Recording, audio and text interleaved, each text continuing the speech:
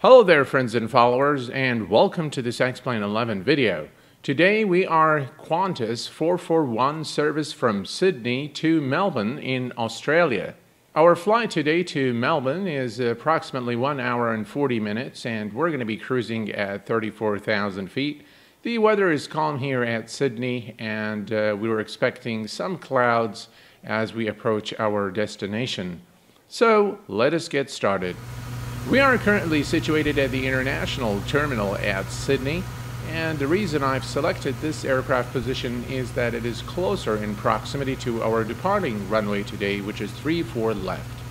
The first thing we're going to do, we're going to go to Configure, Customize, Display and Variants, and we're going to go to page number 2, and we're going to make sure the multi-mode receiver is selected as yes. The ground power unit is currently connected, and we can begin with the cockpit preparation.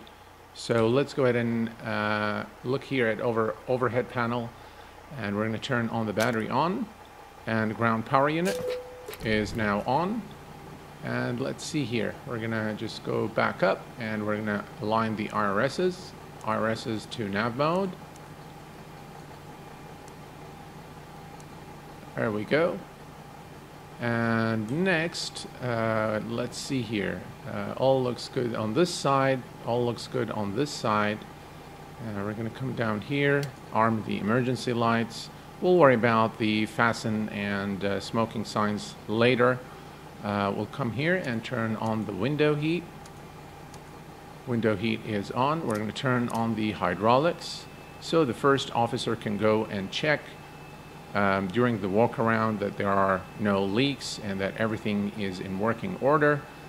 Packs, we're going to put those on high for now.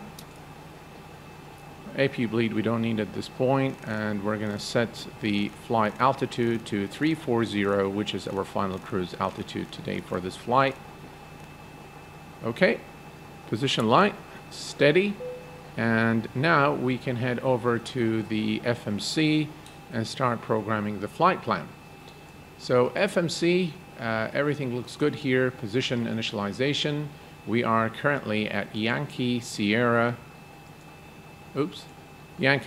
Sierra Yankee, and that's the reference airport. We're going to go to the next page and grab the GPS position and stick it right here. Let's go to the route. We are at Yankee Sierra Sierra Yankee, and Melbourne is Yankee Mike Mike Lima. Our flight number today, we are Qantas 441, and this is a real world route. Qantas 441. And then we can go to the departures. And today we're going to be departing through the Angkor 1 SID, runway 34 left. 34 left, and let's take a look at the transition here real quick. And the transition for our departure today is Whiskey Oscar Lima, and that is selected. Let's go to the routes page now and activate and execute. All right, let's go to the next page. As you can see, we have the Angkor 1 through Whiskey Oscar Lima. I've adjusted the view so that we can easily look at the flight plan in the iPad. And the next waypoint is an airway, actually. It's Hotel 65. Hotel 65. And then we're going to exit at Razi.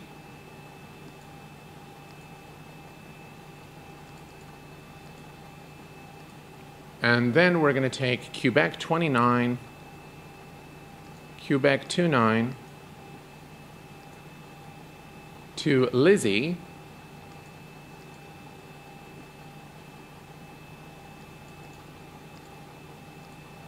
and then it's going to be our approach into Melbourne, and we are going to be taking the Lizzie 8 Alpha Star GLS runway 27. So we're going to execute, we're going to go to the departures and arrivals, and we're going to select the arrival, and there you have, that's the one. Lizzie 8 Alpha is the one we're interested in, and we're going to select GLS. There's GLSZ, GLS 34. Okay, so that's the one we want here, which is GLS Z27. Execute. And we're good. And now we are pretty much done with the flight plan. Let's just make sure that there are no discontinuities, and there are none. And now we can go to the RTA data. Where? There we go. And now with the performance initialization, let's see here. We're going to need the first page. There we go. Oh, we did not set the fuel, I think, so we need to set the fuel. The fuel we need is about 14, was it? Let me check one more time here. 14,166 pounds of fuel. Okay, let's do that. So we're just going to say 14,100. 14.1. Actually 0.2. Yep. And then we can go back to the flight plan here. So we're gonna, the zero fuel is 103.7 reserves. The final reserves is 2,397, so 2.4. 2.4. And the cost index is 26 right here. Cruise altitude is 34,000 feet. The average wind that we're going to enter into the FMC is 27752, so 52 knots at 277 degrees to 27752. And standard, the average ESA is 0, so we're just going to say 0 here. And the transition altitude according to what I've according to my memory is 11,000 feet in Australia. So we're going to set that here. Correct me, guys, if I'm wrong as far as the transition altitude is concerned. And then we're going to say execute. We're going to go to the N1 limit. The outside temperature is 23 Celsius. And that is now set, and we're going to derate takeoff. We're going to do flaps 5, and that gives us center of gravity 24.1% and a trim of 4.38. Our V1 is 123, V rotate 124, and V2 is 135. All right, let's set our trim. That's about right. And legs page, and now everything is looking good. Okay, I'm going to set this to climb, and what we're going to do is put this iPad back. One thing I want to show you before we continue is this is the MMR unit, and as you can see now, you can select the multi-mode receiver, you can select VORs, you can select ILS, or you can select GLS, which is what we are interested in today for this flight. This is the very first time I'm going to do a GLS approach, so I'm not really sure what to expect, but it should be straightforward. We should be able to select the GLS channel, set it to the active, put the approach course, and things should be straightforward from there. So let's see here. Okay, so we're going to come back to the, we're going to say start the leg. And let's go ahead and grab the altimeter. Actually, let's start the APU. All right, APU started. And we're going to turn on the non-smoking and fasten seatbelt signs. All right, we're just going to wait for the APU. In the meantime, we can listen to ATIS. Just as a reminder, we cannot leave the gate until all carrying items are properly put away. All overhead bins are closed and all passengers Yankee, Sierra, Sierra, Yankee, airport information, Gulf 0400, Zulu, weather, wind 047 at 17, visibility 10,000, sky clear, temperature 23, dew point for QNH 1013. Advise on initial contact you have information. Gulf.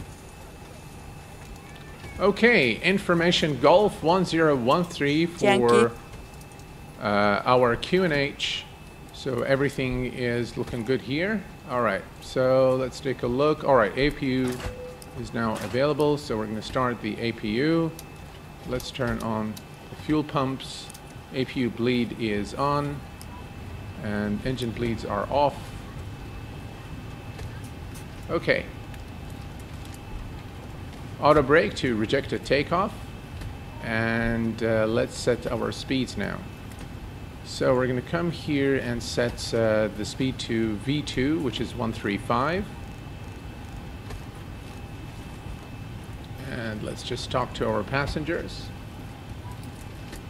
Ladies and gentlemen, from the flight deck, welcome aboard our flight today. We're wrapping up the final paperwork here to get you on your way momentarily. I want to thank you so much for your company, and we invite you to sit back, relax, and enjoy the ride. Again, welcome aboard. All right, the flight directors are on, speed is set, altitude is set. The heading, our departing runway is 34 left, so I've set the heading bug to runway heading, which is 340. We are pretty much ready to start our engines. We're going to set this to the legs page, set this to climb, and we're going to turn on the terrain and airport information on the first officer side, and we're going to use the weather. The TCAS is on standby, and we're squawking code 2000. That's perfectly fine. We're going to turn on the anti-collision light, and let's call the pushback truck.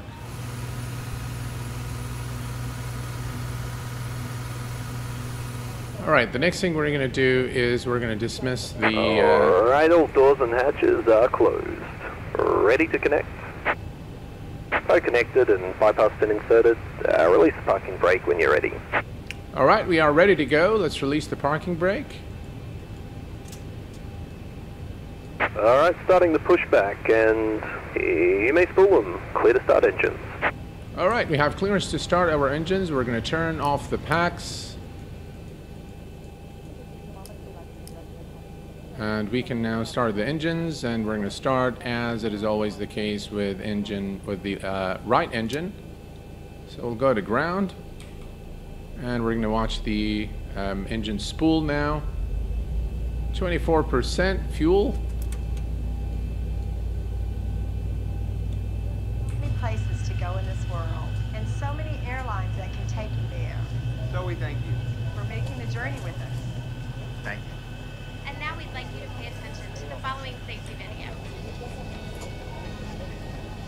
First, please stop. All right, we have a good start on the right engine. Let's go ahead and start the left engine.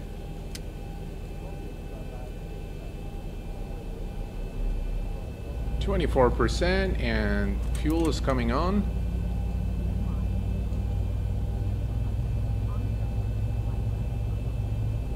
All right, and we have a good start on both engines now. We're going to put both engines on. First, let's turn on the gens. Engine selectors to continuous. All right, mate. Operation complete. Go ahead and set the parking brake. All right, let's set the parking brake. All right, mate. Disconnecting tow. Stand by. All right, yaw damper is on. Everything looks good here. Everything looks good here. All is good here. We're gonna turn on the probe heat. Everything else is good. Packs on auto. Isolation valve on auto. Engine bleeds are on. APU bleed is off. And we can now turn off the APU.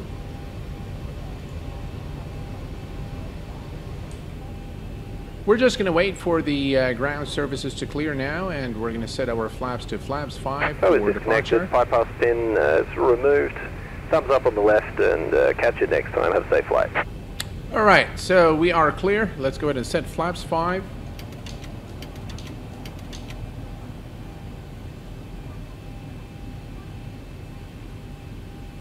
All right, and I'm going to set the TCAS so we don't forget it to TARA. Flaps 5 are set. Let's go ahead and turn on the runway turnoff lights and taxi lights. And we are now ready to taxi to the runway.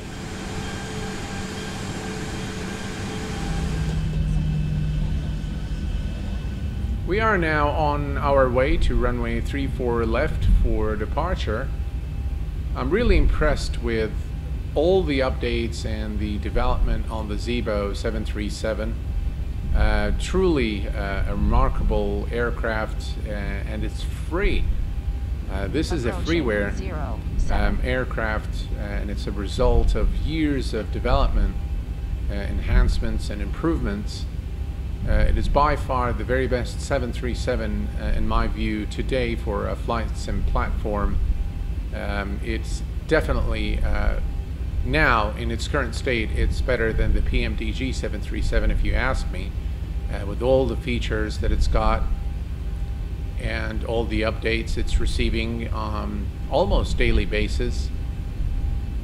Alright, we're gonna bring the aircraft to a complete stop right over here.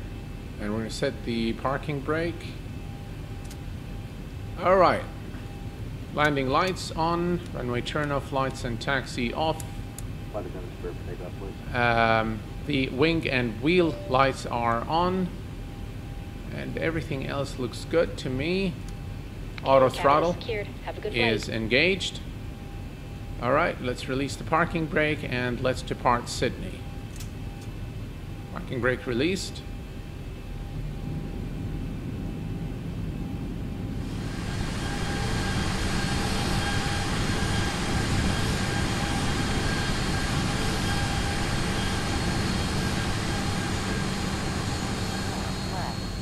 Alright, ladies and gentlemen, we are cleared for takeoff.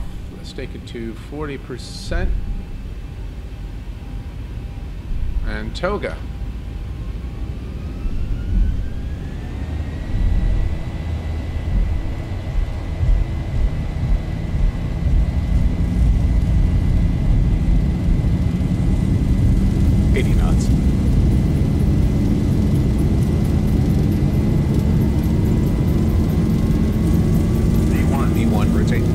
Rotate. Ooh.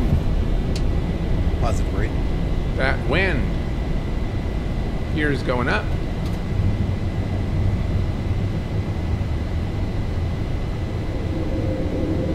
$400. Flaps 1.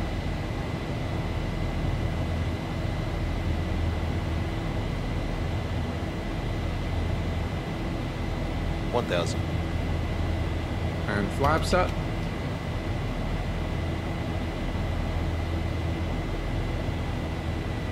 Alright, here we go. And VNAV, LNAV,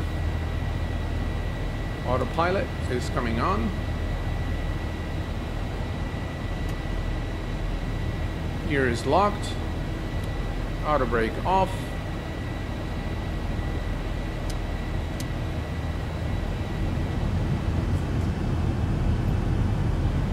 And we continue our climb now to 34,000 feet. I am, by the way, using the X-Vision Vivid preset in this video. I'm starting to like this preset more than the immersive preset.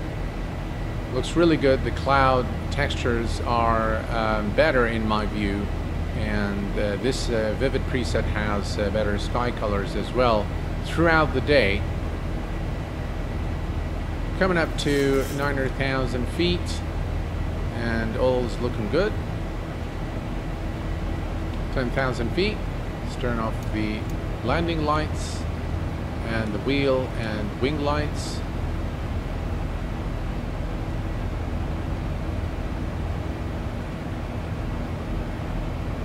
We're coming up now to the transition altitude of 11,000 feet. Right, 11,000 feet, and barrel reference set to standard.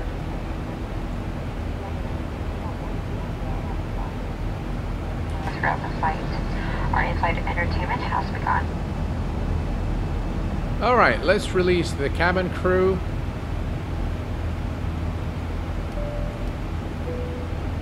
Seatbelt signs off.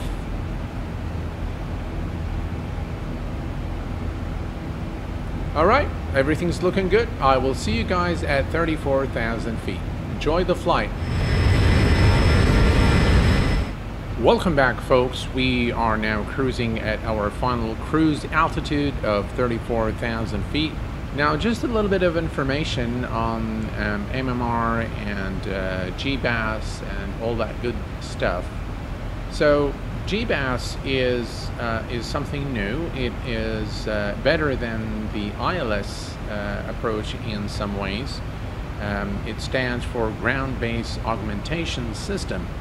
It augments the existing global positioning system GPS utilized by providing connections to the aircraft in the vicinity of an airport in order to improve the accuracy and provide integrity for these aircraft GPS navigational position. The goal of GBAS implementation is to provide an alternative to the instrument landing approach, supporting the full range of approach and landing operations. So what are the benefits of GBAS and how is it better than ILS? GBAS has several advantages in comparison to traditional ILS. One GBAS station can support multiple runway ends and reduce the total number of systems at an airport. This reduces the VHF requirement and simplifies the airport infrastructure. Unlike ILS, which requires one frequency per system, a GBAS only requires one VHF assignment for up to 48 individual approach procedures. The GBAS, as a result, has more flexible sitting criteria, allowing the GBAS to serve runways which ILS is unable to support. A GBAS is sited to minimize critical areas which place few restrictions on aircraft movement during ground taxi and air operations. GBAS approach guidance is steadier than ILS approach guidance. Also, it requires less frequent flight inspections compared to those required of ILS systems. So this is just a glimpse of what the GBAS offers over ILS, and of course you'd have to have an aircraft equipped with an MMR so that you can actually fly a GLS approach. And again, this is the unit here, and we're gonna actually set the frequencies and the approach course as we get closer to the top of descent. So one note on the review that I've done of the McKnight Boeing 787. There were a lot of people that were telling me, why didn't you wait until version 1.4? First of all, at the time of making the video, version 1.3.10 was the official release version. Some folks were telling me that you should have waited, and it's a much better version, and I agree that it is a much better version than the previous version, but my overall assessment of that aircraft remains exactly the same. I still do not recommend it based on its price and the flaws it has. I do not recommend its purchase unless, of course, you are one of those guys that like to support developers like I do, and I have purchased the McKnight. In fact, I have purchased both of them. I purchased the one at I believe was somewhere in the 20 range, and then the Aviator edition came out. I purchased that one as well, and I gave the aircraft some exposure on the channel as well, but I'm always bound to stating my honest and objective opinion. I do support the developers, and I believe they've approached me in early stages of the project to join their Discord and give them some tips. Now, I'd have to say it was my bad that I did not really contribute too much in terms of feedback on the actual aircraft. But nonetheless, I've purchased both versions of the aircraft. I believe until this moment that I gave it a very fair review on the channel, and if it is improved beyond my initial assessment, I will definitely make another video and give you my honest feedback. But when you have something like this Zibo, it would be very difficult to swallow something that is of lesser quality at any price, because the Zibo is free, and the Magnite costs $49 or $45.95, something like that. So in all honesty, my assessment, I believe, was a fair assessment of the aircraft. And then there was a comment on the cinematic that I provided for the Concorde, and the comment was, you know, you've torn apart the Magnite, why no comment on this aircraft? Well, first of all, a cinematic video, normally when I do a cinematic video, is I want to showcase the aircraft. So it is not a review of the aircraft. And if I were to make a review of the Concorde, it would definitely receive better points than the Magnite, even though it is actually priced higher. It's, I believe, $54. But if you look at the Concorde and the work that has gone into both the exterior model, the interior modeling, the sounds on that aircraft, and all the features, it is without a doubt far better made aircraft than the Magnite. It's far more sophisticated. It's got a lot more features and definitely a lot more work. It is more authentic, in my view. It is a closer representation of what the Concorde is.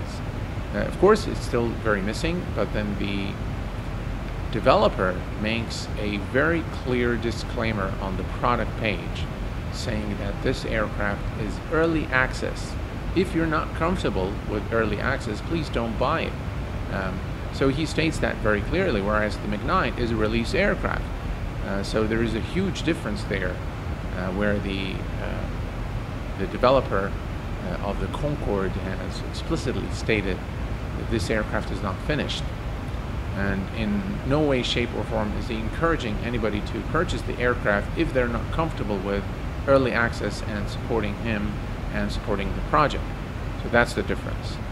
So anyway, we are now, let's see here, let's take a quick look.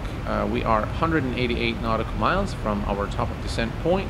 So I'm going to let you guys enjoy the flight, and I will check back with you about 30 nautical miles from the top of descent, where we will configure the aircraft for approach and landing at Melbourne.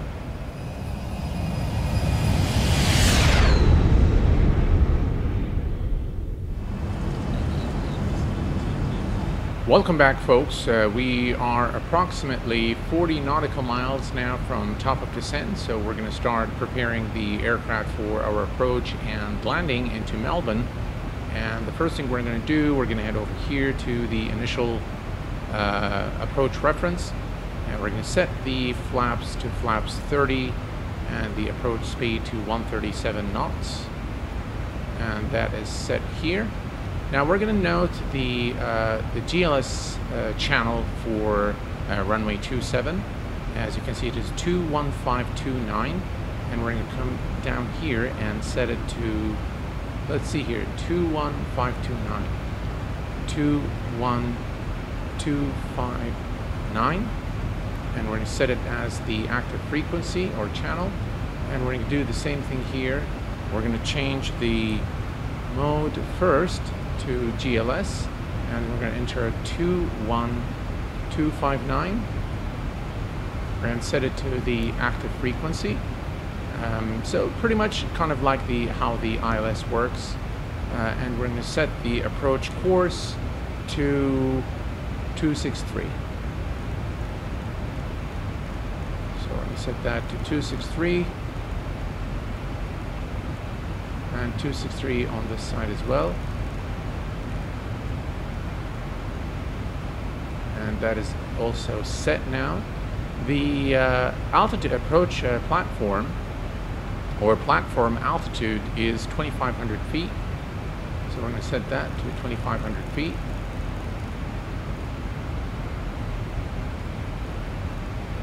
And there we go. We are all set now, and we are approximately 29 nautical miles from top of descent. So we should begin the automatic descent momentarily, and we should be in Melbourne in about 20 minutes from now.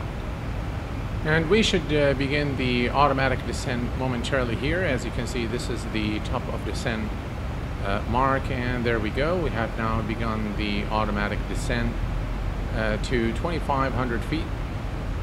And we have to be aware that there is one restriction here, that by this waypoint here, we need to be below 9,000 feet and 230 knots. All right, here's what we're going to do. We're going to head over here and we're going to turn on the seatbelt signs and inform cabin crew to prepare the aircraft for landing. We are now approaching our star into Melbourne, and as you can see, this is the decel point and this is the beginning of our star. We are at 13,600 feet, so we're doing fine in terms of our altitude. I'm going to set the auto brake to 2 in preparation for our landing, and we're going to come over here and let's see here, PA system, and prepare the cabin for landing. All right, barrel reference is 1010, so let's set that 1010, and we're going to do the same thing here, 1010.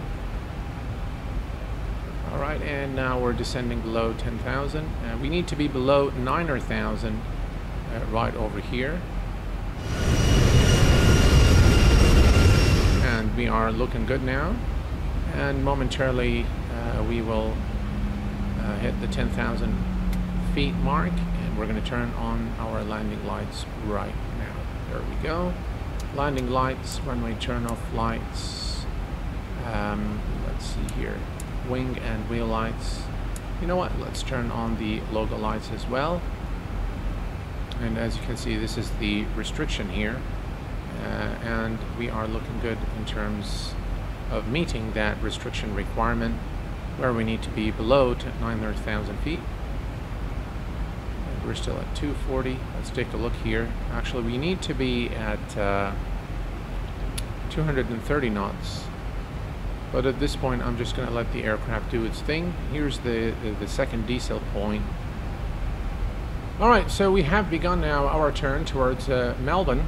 And as you can see, we are not too far away from Melbourne now. I've extended the speed brake, and I had to do this several times during this flight to ensure that the speed is at the right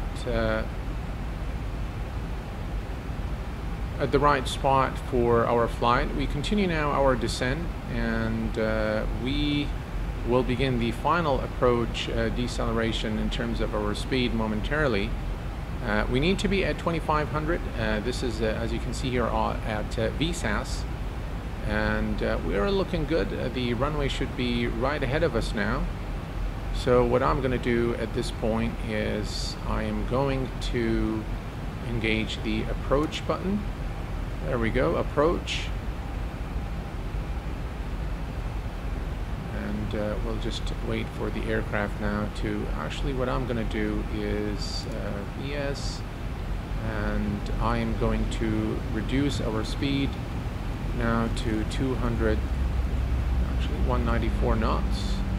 I'm going to extend the speed brake and increase our rate of descent just a bit to 1,000 feet per minute.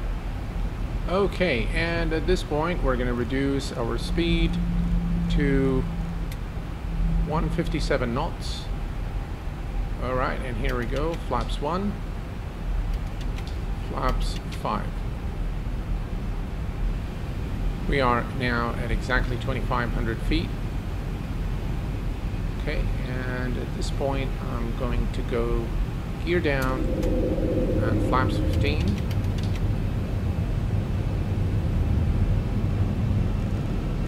And reduce our speed to 144 knots.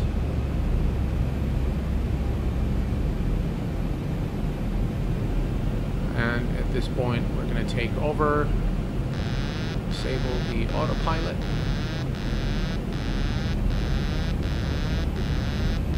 And my aircraft.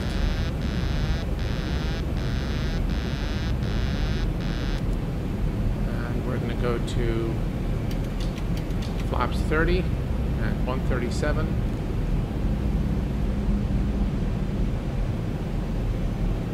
There must be something I didn't do right, because we did not really get the... I'm not sure, actually. This is the very first time I do a GLS approach. But we're a bit off here. Alright, I'm going to kill the auto throttle as well. And my aircraft. Definitely some crosswind there. Bit high.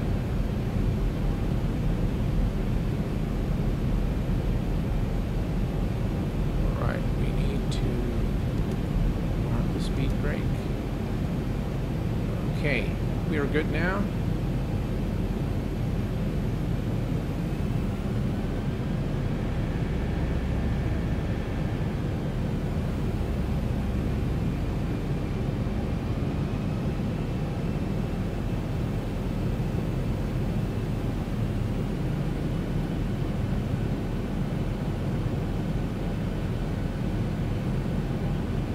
$1,000. 1,000 feet, stabilized, Mr. Birch, altitude set.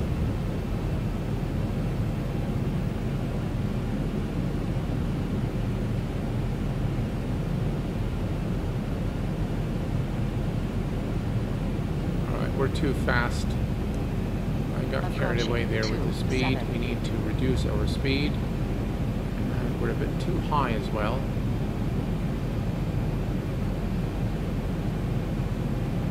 500. 400. Alright, we can correct this, I'm sure. 300.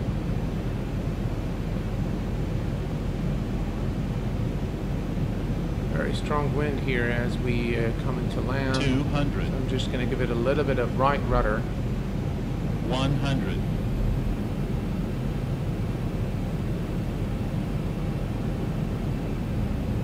50, 40, 30, 20, 10. Alright, and touchdown. Reversers are out.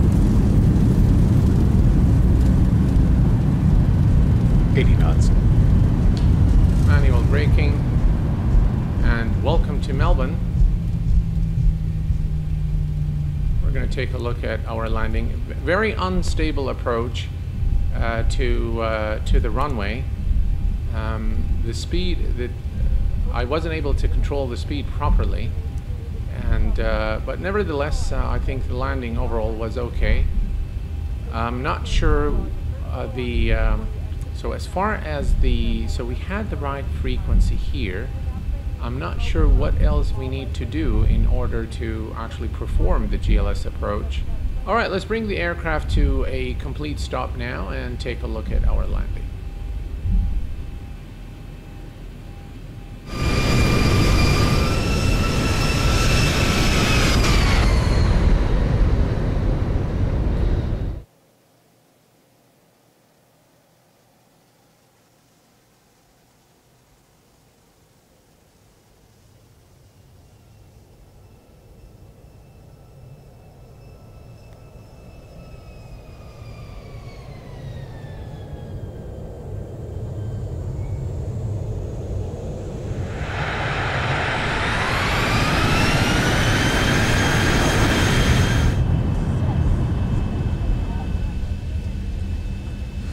Our landing was a rough landing, but there was some gusting winds there, so I'll take it.